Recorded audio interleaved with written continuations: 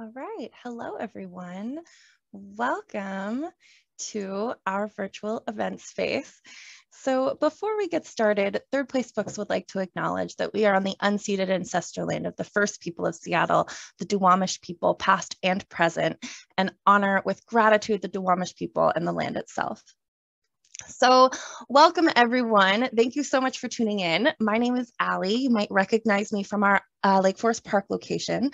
I'm your host for this evening, and I am so excited to be introducing Alejandro Pérez-Cortés, Claudia Castro Luna, and Gerald Bigelow here to discuss Alejandro's book, Ima and Coli are the tree that was never a seed.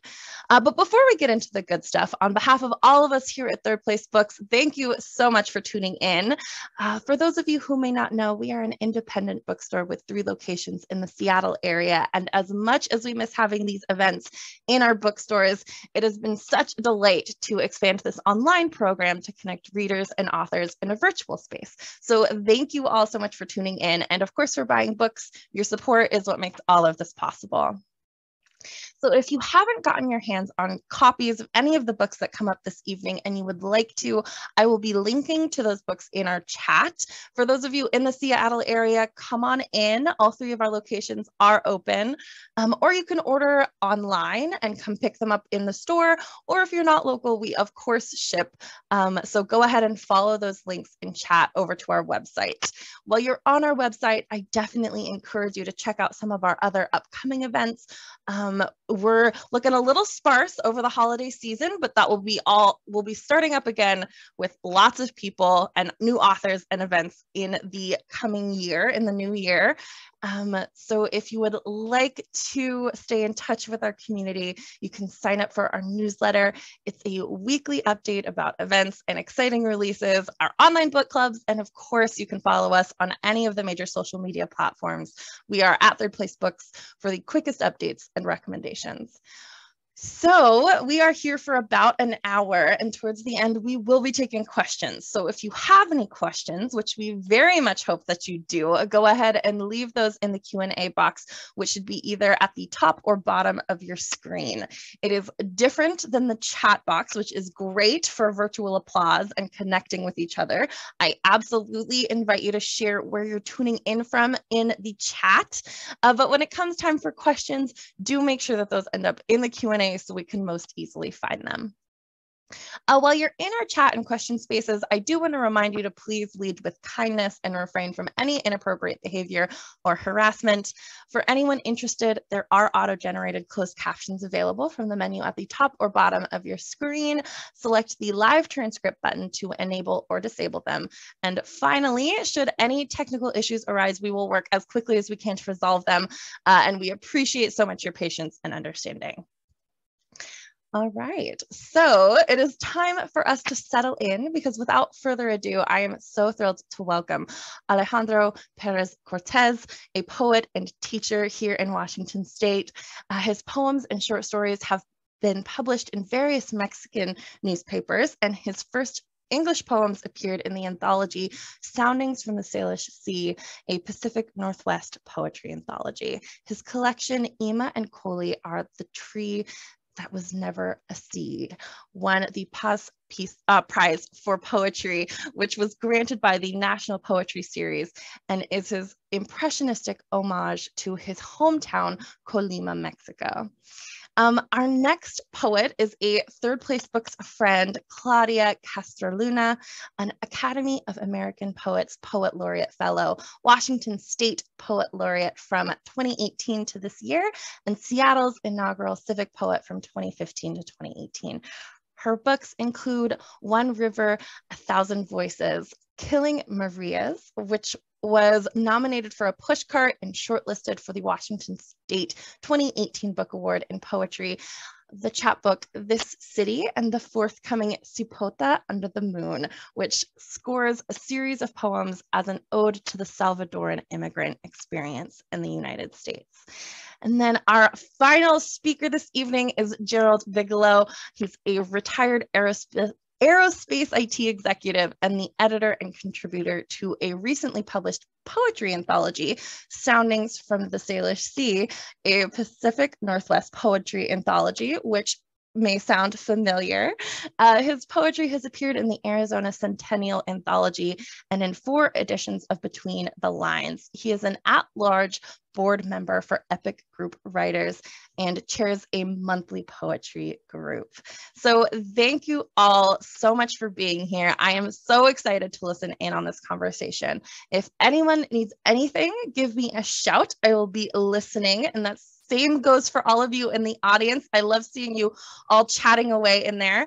And with that, I'm going to pass the stage to our authors. So welcome, both, all 3 of you.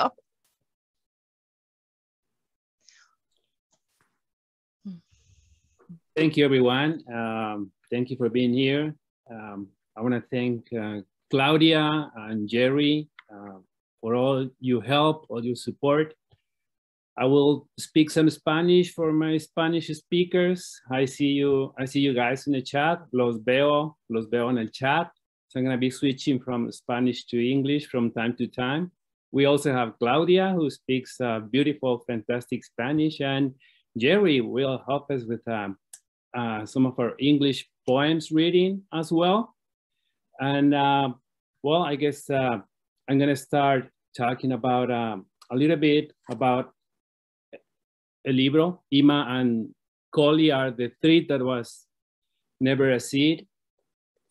First thing I should say, it took me 25 to 30 years to write this book. I began to write this book in Colima, which is my home state, in the year 2000, 2001. Then I moved to Washington in 2002. I was gonna publish some of these poems in Colima, but as I said, I moved to Washington to teach Spanish. So my project stopped there. I began writing a little bit, sending some poems from time to time to Colima. They were published in Spanish. So if I have to find the 3 ages or 3 stages of my book, I would say some poems were published in Spanish. Some poems were never published. They're brand new. I wrote them on my notebook and then they were typed. And some poems were published in English in the anthology that was already mentioned, Soundings from the Salish Sea. My book, it's my own genesis about Colima, my home state. It begins with a little bit of archaeological, pre-Hispanic Colima, which started one day when I was walking with my father. We were walking through mountains and cerros, how we call it in Colima, los cerros, which are little mountains. And my father himself, he made himself an archaeologist. He didn't go to college. He didn't go to the university. He barely knew how to read and write, but he learned to read the earth, or he learned to read the ground when the mountains opened. And I remember him, we both were walking through the cerros, going down, going up, and suddenly he just looked at some spot, some very specific point on the ground, and he would pick archaeological pieces, just like that. I didn't know how he did it, but he just knew where to find them. And that is how my first poems start, con las tablas de piedra, which are chronicle descriptions of an old ancient Colima that never existed, that only existed in my imagination. And that is how my book started.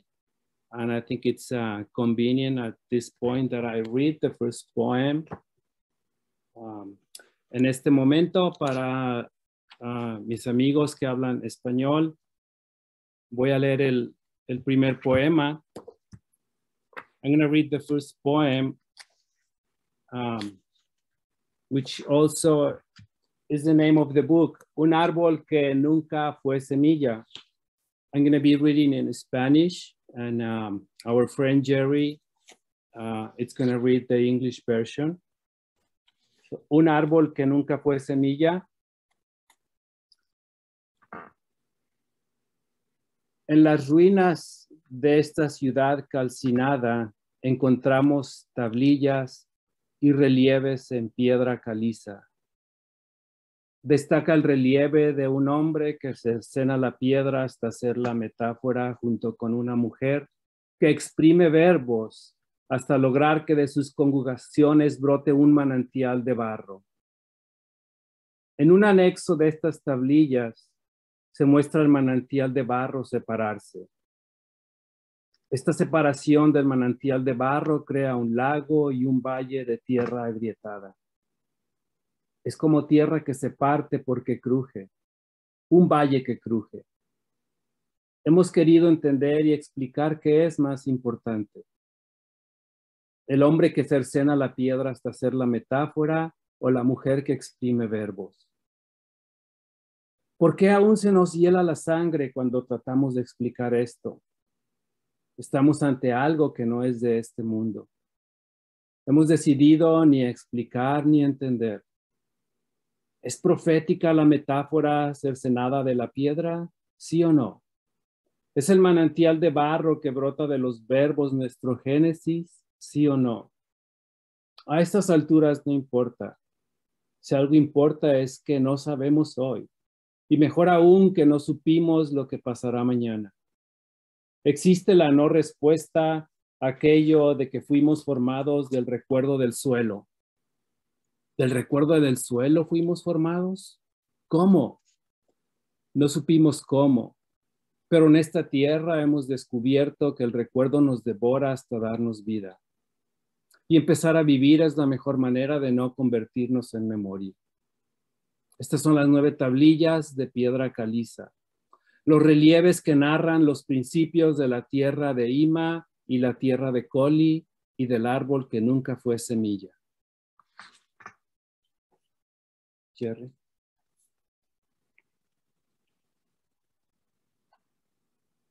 You mic. The mic. Your mic.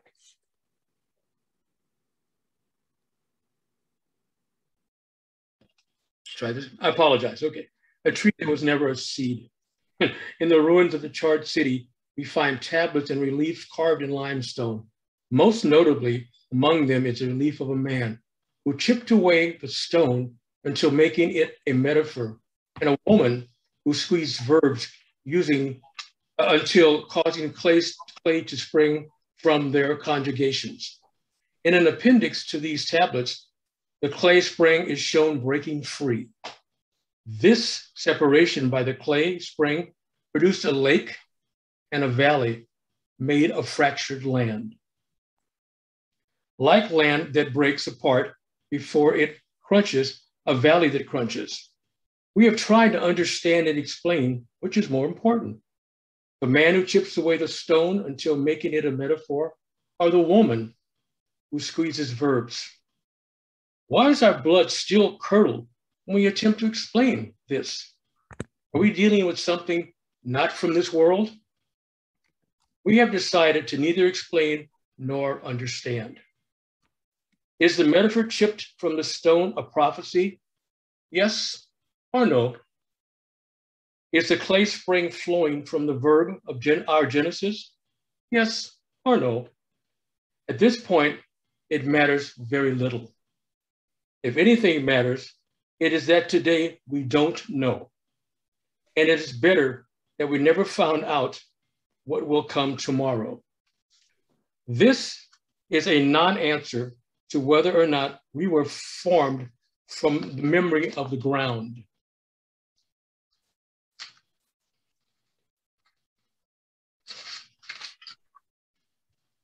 We were formed from the memory of the ground. How? We never found out how. But we discovered that in this land, memory devours us until giving us life. And starting to live is the best way for us not to become a memory. There are the 9 limestone tablets, the relief that narrates the dawn of the land of Irma and the land of Coli, and the tree that never was a seed. Thank you, Jerry.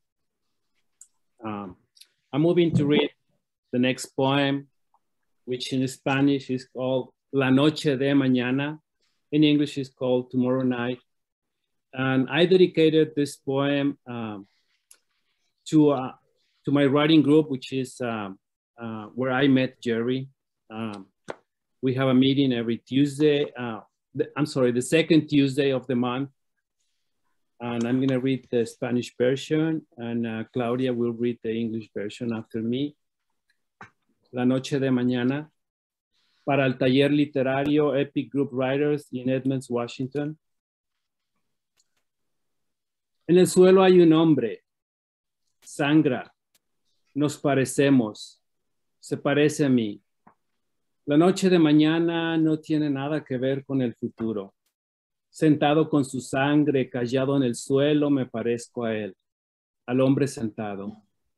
Y hay también el policía y el lápiz del policía. ¿Escribe o miente? Si ese lápiz no escribe, ¿qué hace? Hay un hombre y hay también lo de mañana. Lo de mañana no es el futuro, es otro día. Ese día llegará seguramente el día, pero no será el futuro. El día de mañana yo hice un mapa. Miento, no hice un mapa. A veces miento. Cuando el café no está hirviendo, miento. El café no estaba conmigo, pero el mapa sí, porque el mapa era la tierra y la tierra era yo. Estaba allí cuando llegué. Y el hombre ya sangraba, y el mapa, los límites, las fronteras nos cruzaron a nosotros. Al mapa ni lo toqué, al mapa lo que le hice fue extenderle los límites con una palabra recién inventada, espertancia, que significa esperanza en la distancia. El policía miraba su lápiz y la sangre del hombre miraba el lápiz. Si ese lápiz no escribe, ¿qué hace? ¿Qué hace un lápiz cuando un hombre que se parece a mí sangra en el suelo?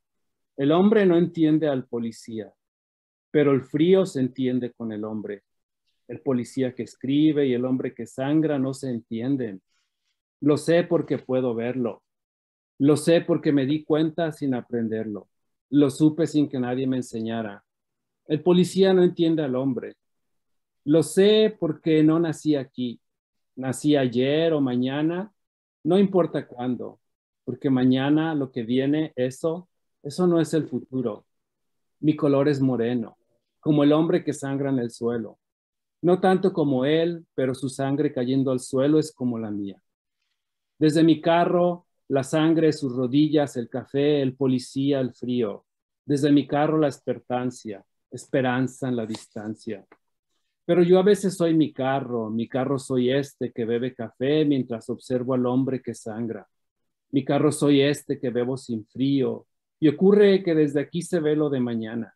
Lo de mañana es cualquier cosa, pero nunca será otro día. El futuro que se ve venir no es mañana. Es otro día, pero no es nuevo. Eso de mañana, los próximos minutos no son el futuro. Será quizá por eso que ahora son 3 los lápices, 3 armas, 3 policías. Hay 3 lados en la historia, quisiera decir 4. 4 lados en la historia. Pero un lado de la historia no cuenta. El hombre que sangra no cuenta porque no lo entienden. Pero yo que veo esto, a veces me he sentado a pedir un café. Hace días me preguntaron, ¿dónde aprendió a hablar español? ¿Dónde aprendí español?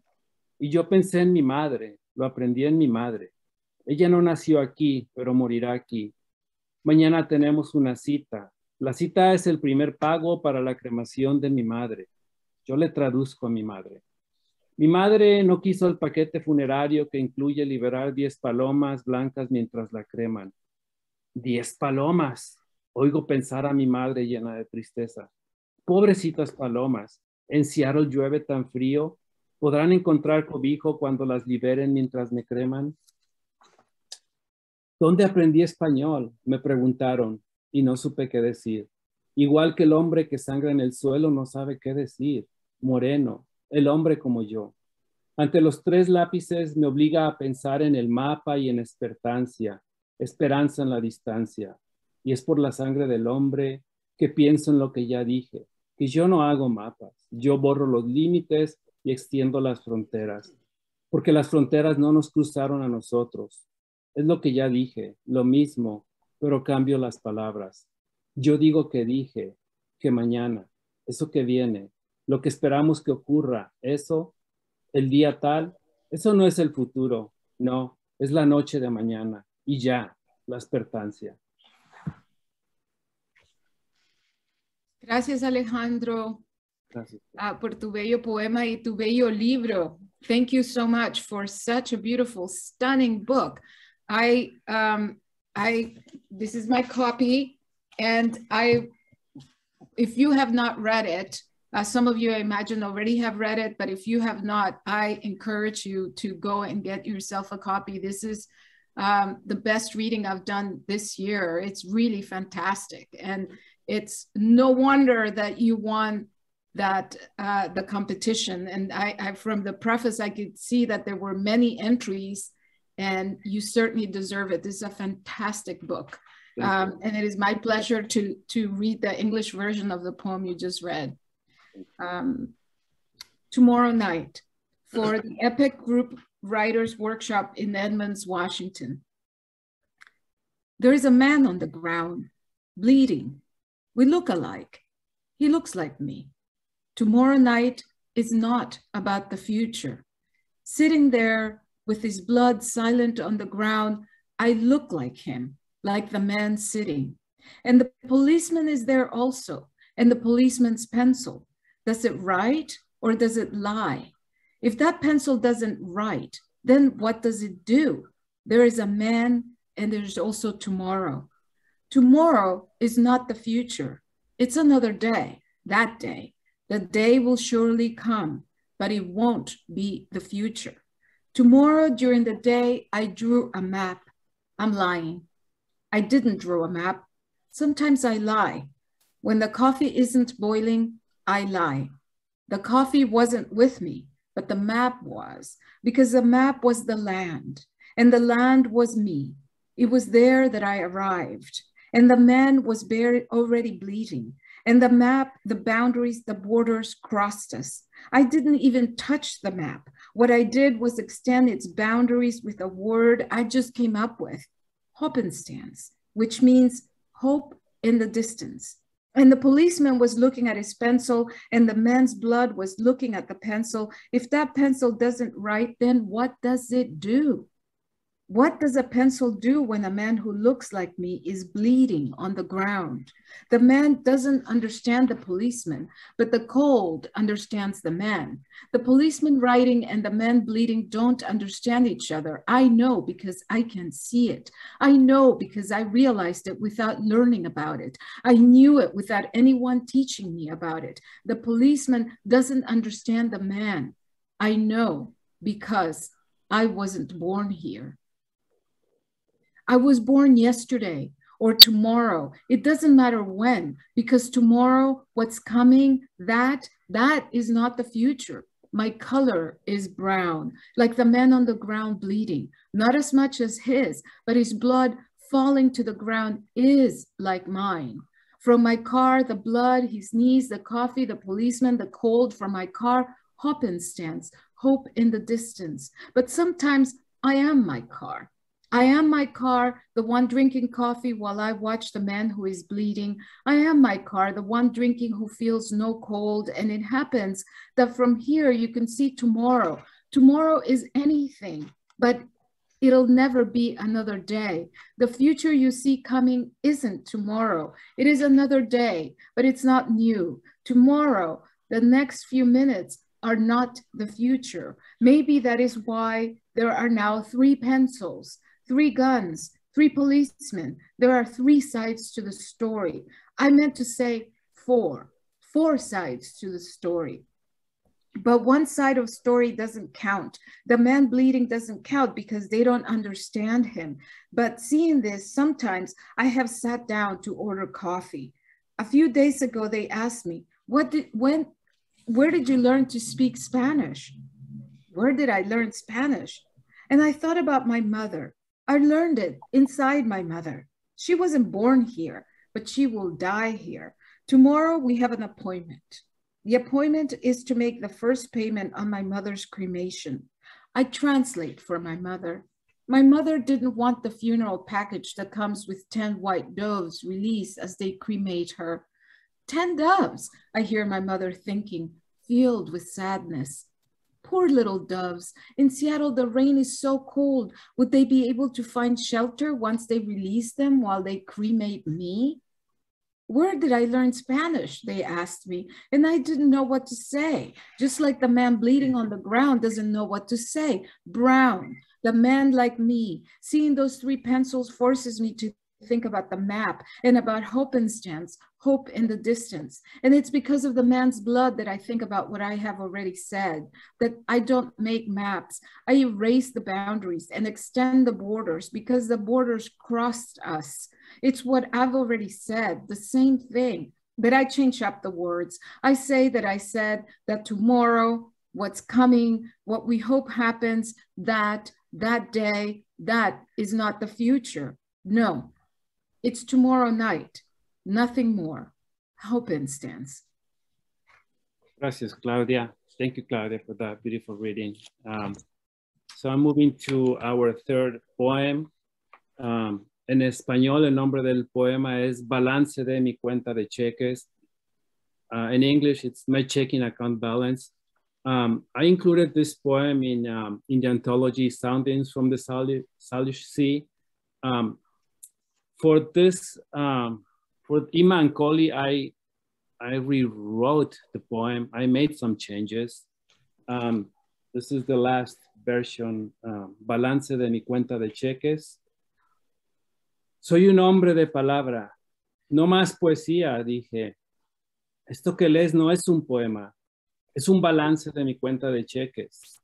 Soy una plaga de autos dirigiéndose al centro comercial. Las ofertas empiezan a medianoche. Pobre de mí que tengo dinero, pero no tiempo para gastarlo. Acecho afuera de las tiendas y pienso en los días que Roma sitió Jerusalén. Padre, cada dólar que gano me aleja más de casa. $1 es igual a 2 millas más lejos del barco pirata donde nací que espera mi regreso para hundirse. $2 es igual a 4 millas más lejos del sauce llorón que me enseñó lo bello que es un hombre cuando llora por la mujer que extraña. $3 es igual a 8 millas más lejos de la cometa roja de mi infancia rota que aún me espera para arreglarla. $4 es igual a 16 millas más lejos de los cuervos que encargué para que cuidaran de mis hortalizas. $5 es igual a 32 millas más lejos de la bala con que te pegaste un tiro. Ay, padre, si estuvieras aquí y me oyeras decir que soy amigo de la bala con que te pegaste un tiro, seguramente te dispararías otra vez. Y qué dilema, padre, qué dilema. Si te disparas otra vez, ¿qué hago? ¿Recojo los trozos de tu cráneo destrozado o aprieto los $, despiadadamente por temor a que el viento los arranque de mis manos? Qué miserable potastro es tu hijo, padre. Tengo que hacer publicidad de tu muerte para ver si publico algo. Estoy infectado, estoy infestado, estoy defecado. Ruego que mañana me lleve un tren a cualquier parte. Gracias. Y ahora I'm going to invite Jerry. Please read the English version. My checking account balance.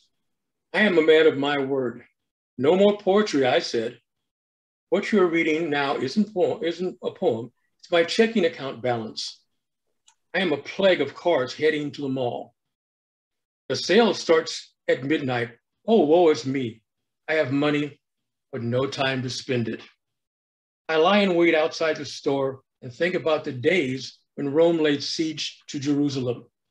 Father, every dollar I earn takes me further away from home. $1 equals 2 miles further from the pirate ship where I was born that awaits my return so it can sink. $2 equals 4 miles further from the weeping willow that showed me how beautiful a man is when he cries over the woman he misses. $3 equals 8 miles further and the red kite from my broken childhood that is still waiting for me to fix it. $4 equals 16 miles further from the ravens I left in charge of watching over my vegetable garden. $5 equals 32 miles further from the bullet that you killed yourself with. Oh, Father, if you were here and heard me saying that the bullet you killed yourself with is my friend, you'd surely shoot yourself again. And what a dilemma. Father, what a dilemma. If you shoot yourself again, what will I do? Gather the fragments of your shattered skull, or ruthlessly clutch my dollars for fear that the wind might come and snatch them from my hands. What an awful portress your son is. Father, I have to advertise your death in an attempt to get something published. I'm infected, I'm infested, I'm defecated. I pray tomorrow a train takes me somewhere, anywhere. Thank you, Jerry. Gracias, Jerry. Now we're moving to the next poem. The name of the poem is, in Spanish, Lloro como niña que rasgó su vestido favorito. In English, I'm crying like a girl who's torn her favorite dress. I wrote these poems to my mom. The name of this section in the book is called a letter to make my mom smile. And this is a poem in Spanish. Lloro como niña que rasgó su vestido favorito. Si yo fuera fuerte como esa neblina tormenta que cuelga de las cataratas de tus ojos, conseguiría varios metros de cielo y unos hilos de verano para hacerte un vestido colibrí, madre. Pero no, nunca me gusta lo que escribo. Si ni siquiera soy bueno para escribirte un poema, ¿de dónde se me ocurre que voy a tejerte un vestido? Por eso lloro. Lloro como niña que rasgó su vestido favorito de holanes y moñitos. Lloro como un fiero pirata que ve hundirse envuelto en llamas el barco donde nació. I'm going to invite Claudia to please read the English version of the poem. I'm crying like a girl who's torn her favorite dress. If I were strong, like that mist storm that pours from the cataracts in your eyes, I would gather a few meters of sky and some summer threads to make you a hummingbird dress, mother. But no, I never like what I write. I'm not even good at writing you a poem. Where did I get the idea that I'm going to sew you a dress? That's why I'm crying. I'm crying like a girl who's torn her favorite dress with ruffles and ribbons, or I'm crying like a cutthroat pirate looking on as the ship he was born on is engulfed by flames, sinking. Gracias, Claudia. Thank you very much for your beautiful reading. We now move to the final poem for tonight. And the name of this poem in Spanish, it's Cuando me fui, llevé conmigo. In English, when I left, I took with me. And this poem, it's about when I left Colima. When I talked to people in Colima, I said, I left Colima, but Colima never left me. So this poem has some Nahuatl words that were, I guess, complicated to translate into English. They're at the end of the poem, and this is the Spanish version. So Jerry, if you don't know how to pronounce the Nahuatl words, don't worry. My son helped me. It's okay. Cuando me fui, llevé conmigo este lápiz escribiendo mi mano, el murmullo de las hormigas que devoran las entrañas de la tierra y la noche. Es necesario ver llegar la noche, Aquel septiembre, la tarde amarilla, algo de lluvia por las calles, un aroma de chocolate calientito saliendo de las casas. No estás, Colima, y para soportar preciso recordarte, observar, cómo muere sedienta de oscuridad la noche que en mí nació cuando de ti me fui. Me fui, pero recordaba. Es cierto lo que dice la tablilla de arcilla. Recordar da vida. Recordar me ayudó a soñar en ti. Y dormí tranquilo y desperté un día, como si durante la oscuridad no olvidarte me hubiera curado de lepra. O mejor, Colima, como si tu voz que ya no tengo me hubiese dicho, levántate y anda. Y yo regresara a ti siendo otro, como si conociera ahora los secretos de la tumba y conjuntara a las muchedumbres para decirles, heme aquí que les develaré no al mensaje de Lázaro, sino al mensaje del árbol de parota. Yo soy la resurrección de las ramas de parota. Esperaré, vendré, seré Colima, soportaré. Me bastará que alguien diga volcán, flor amarilla de primavera, palmera, bugambilia, serpiente, zanate, tejuino, perro, soloscuincle. Y al instante pensaré en ti. When I left, I took with me this pencil, my handwriting, the murmur of the ants devouring the entrails of the earth and the night. Seeing the night arrive is essential. That September, the amber afternoon, a few drops of rain in the street, the smell of hot chocolate coming from houses. You're not here, Colima, and to endure, I must remember you. Notice how the night dies thirsting for darkness, the night that rose inside me when I left you. I left, but I remember. It is true. What the clay tablet says, remembering gives life. Remembering helps me to dream about you. And I sleep in peace. And one day awoke as if during the darkness, not forgetting you had cured my leprosy. Or better yet, Colima, is your voice that is no longer mine has said unto me, rise and walk. And I return to you someone else. And if I know, if I now knew the secret of the grave and the summoning the masses to say unto them, here I am. I will reveal to you the message, not the message of Lazarus, but the message of the parota tree. I am the resurrection of the parota branches. I will wait.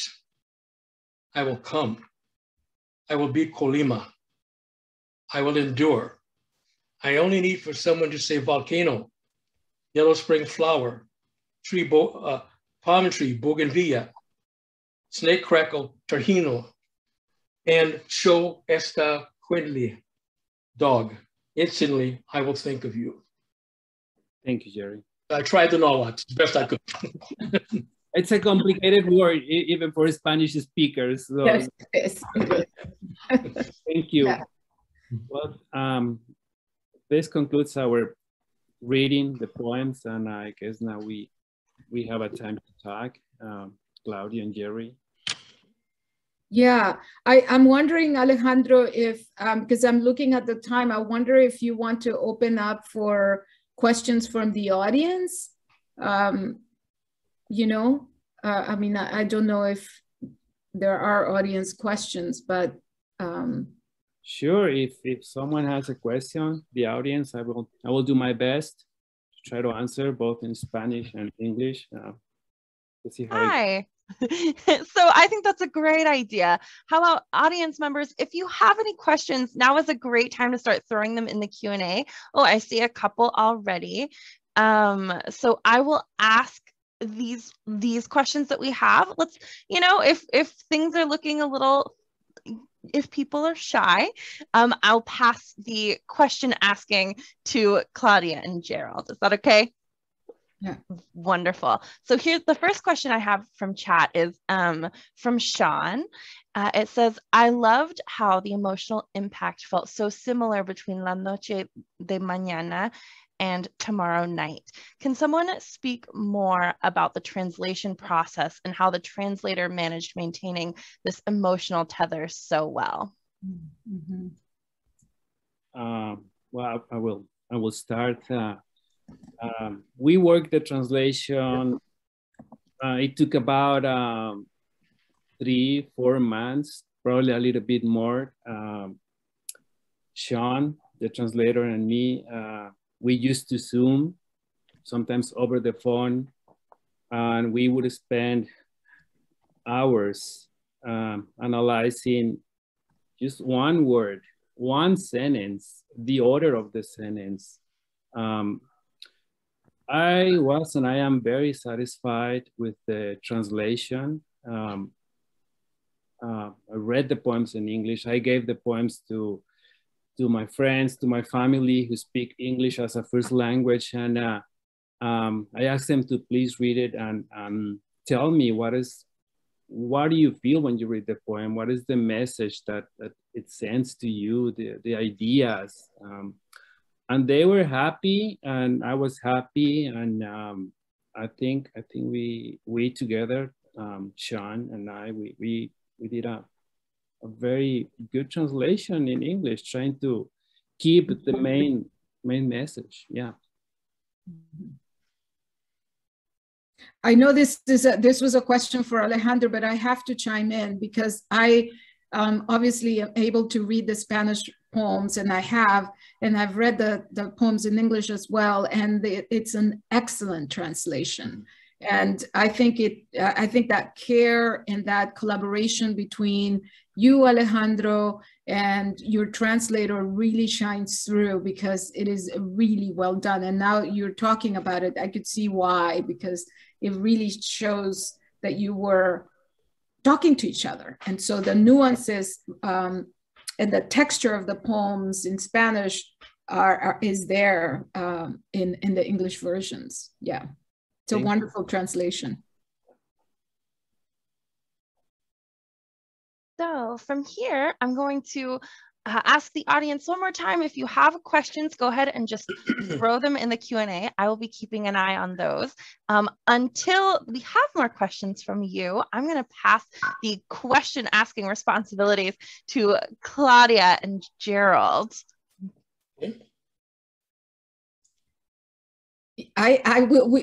Jerry and I both have lots of questions, but I'm burning to ask this question of you, Alejandro.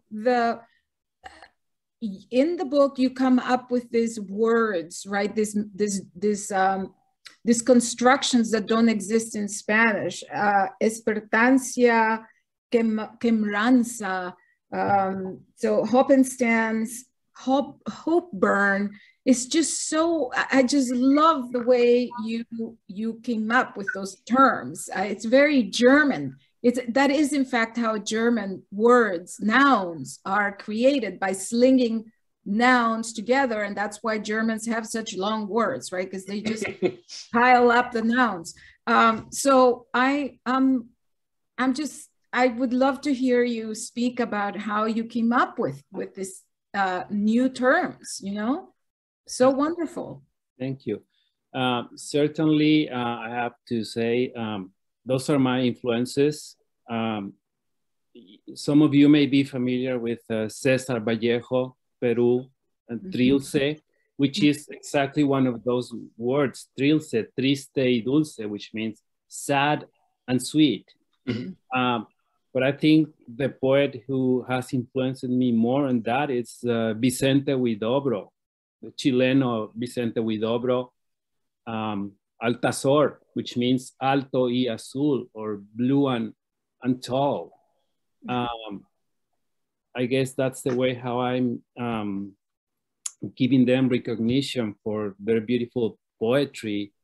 So I am not doing anything new. I cannot take credit saying that I'm doing something new in poetry, because it has been there for some time. So the only thing I did is continuing the tradition of creating new words, new syllogismos, how they are called in Spanish. Yeah, the hope burn, the quemranza or hope burn is so fabulous because it has multiple meanings. You know, hope that burns, that's such a hope that burns your spirit, right? That you long for something, but also something that just burns you, that you're exhausted by, right? There's these multiple meanings inside these words. It's just really wonderful. Yeah, it's one of the many surprises in the book, coming across these words. Oh. Okay. So you, my friend, I have a question for you, if you don't mind. Oh, go ahead, Jerry, please. We've known each other for quite a while. I have affectionately and respectfully started calling you the Salvador Dali of poetry. Ah. So, and it's because I sincerely wonder, and in a very interesting way, how you've come up with some of these just wonderful imagination, creative, and imagination that you have. And could you talk about that a little bit? What has influenced your imagination and how you see the world and how you write? Well, I like to play with conjugations, and I've been writing a series of poetry and short stories, and where I just play with time, tenses, and conjugation, where I use future conjugations, and I link them or put them together with things from the past. So I create this mixing where time either does not exist or it bends or extends and comes back. And so I just break time, tenses, and conjugations. That's what I do. I hope that answers your question. Well, the bottom line is it's a spectacular way of doing things, and I really appreciate it. And it's unique, but it's wonderful, absolutely wonderful. Thank you. Yeah, and it renders your book, it gives your book as a spatialness. There isn't any part. It speaks of space, it speaks of particular places, but they're everywhere. So they're here and nowhere at the same time. And when you're inside the book, you are suspended. You're really suspended in this world of its own that has no boundaries, really. You can't, and even in the poem I read, speaking of the future and the present, and there's no tomorrow, but there will be a tomorrow, but that's not the future, and it makes you really, there's a lot of considerations of time inside the book, for sure. How do we understand time and what time is, right? And you're coming at it from not a physics, but a poetics that is just really wonderful. And it suspends you. You are inside a territory as you traverse this book. Thank you. Thank you. Yeah, thank you for writing this amazing book. Thank you for all your help. So the Q&A has exploded. Thanks, audience members. But a pressing question that I'm getting from lots of people is, what poets have influenced your poetry and your love of poetry? Laura asks, when did you know you were a poet? Well, some of the poems who have influenced me, it's I mentioned two of them: Vicente Huidobro from Chile, Cesar Vallejo, Jaime Sabines from Mexico, Jose Hierro. But I also read Juan Rulfo. I like a lot Juan Rulfo. Alejandra Pizarnik. It's one of my favorite poets that I've been reading over and over, and then I read her once and then I go back and read again, and every time I read her, it's like I discover something new, something that I missed the first time I read her. So those are just one poets to mention. Now, when did I realize I was a poet? I don't think I'm a poet yet. Someday I will be a poet. Right now I consider myself someone who's still learning to write poetry. It's a very personal view, but my first poems go all the way back from high school. When I began to write, and I was like 19 years old when I first published my first poem in Colima. And I guess that's how everything started. Yeah. So let's see here. I have a question here in chat that says, what advice do you have for burgeoning young or old writers? Well, I believe that reading is the most important thing. If you don't read, you cannot write. I encourage reading rather than writing. Actually, I think I'm more than a reader than a writer, because reading is what feeds you. It's what gives you ideas. It's what makes you create. Yeah, reading. Then we'll see what happens after reading. So I have a question here that says, I love the titles of your poems. Do you write them first, last, or sometime in the middle of a poem? Well, my purpose was to create a story using the names of the poems. So I placed the names and the titles of each poem so they could tell a story. When the reader opened the book and they look through the index, I wanted the titles, every name, all together, give a story, present a story. So names changed many times. When I realized that the specific name of a poem was not in the story with the spirit of the section, I just changed it. That's how I did it. Do you ever, this is from Ellen, do you ever write poems in both Spanish and English at the same time?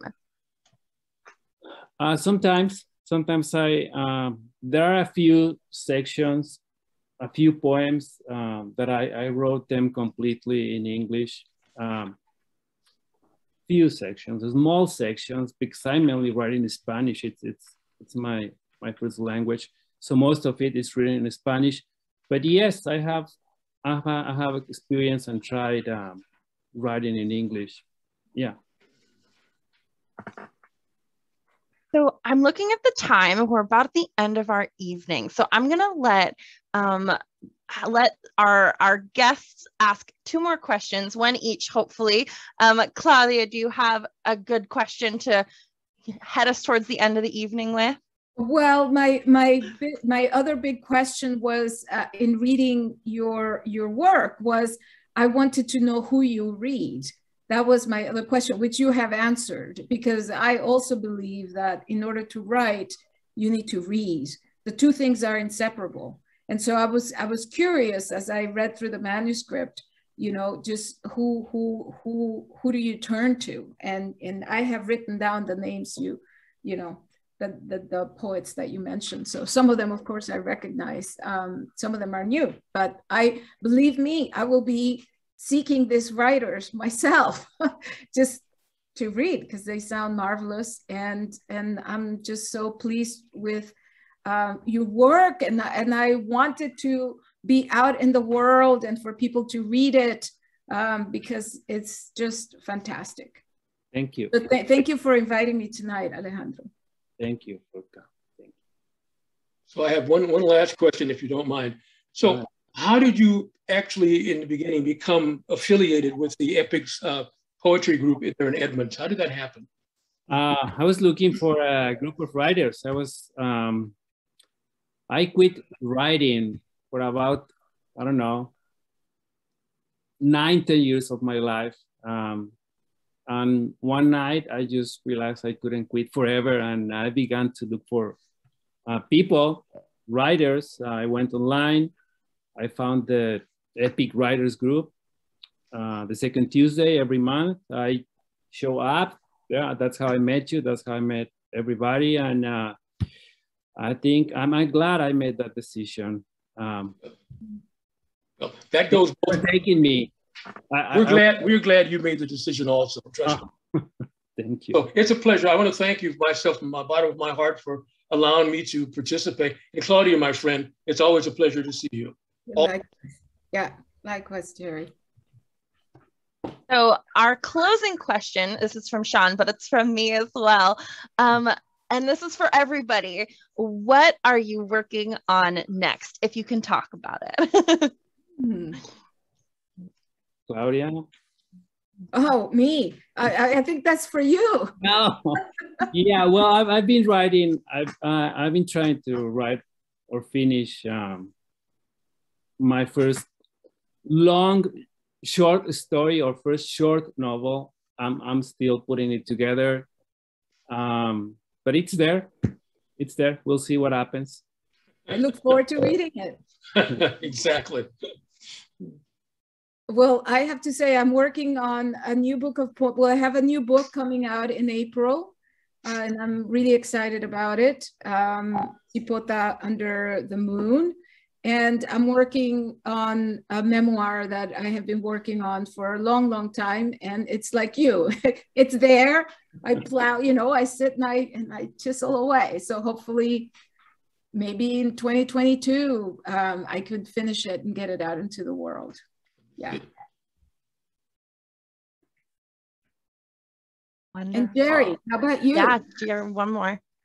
Well, I've got a book out. It's called Memories Looking Through a Screen Door. It's a book of poetry, and it's been out for a while. And one of my really, really good friends there in Edmonds is helping to move along the advertisements about the book and stuff. I'm kind of not really good at that, but this person is wonderful at it. So I appreciate all the help I'm getting. And it's done fairly well, but it kind of chronicles when I was young to now that I'm old, but it covers several things in it. It covers Tell us the title again, Jerry. The title is called Memories Looking Through a Screen Door.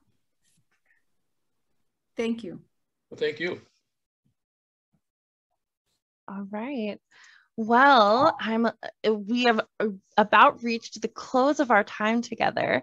So I just want to say very quickly, thank you so much for joining us this evening.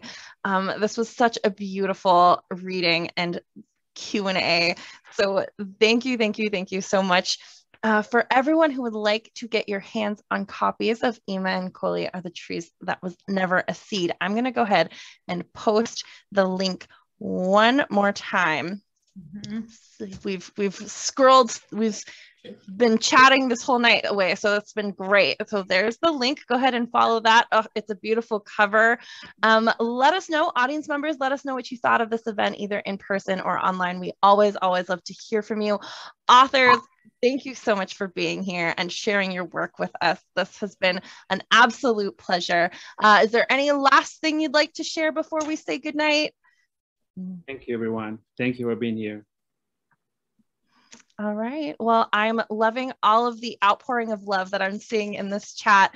Thank you all so for being here one more time. And with that, shall we let the awkward waving commence? Good night, everyone. Good night, everybody. Thank you so much. Adiós a todos. Gracias. Gracias. Buenas noches. Buenas noches.